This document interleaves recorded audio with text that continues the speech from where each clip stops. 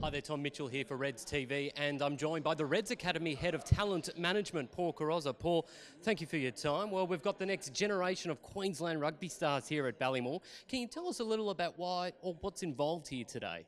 Look, this morning is an induction for the under-20 squad. Our Reds Academy, pretty simple pathway. We have an under-18 squad and an under-20 squad.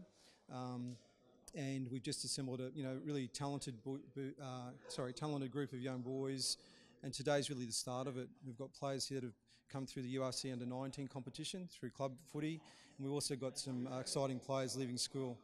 Can you break it down for us? How many boys have we got here today? Where have they come from? I think today is around 38 boys. As I said, a large percentage of these boys played very good club footy this year and were selected in either city or country under-19s.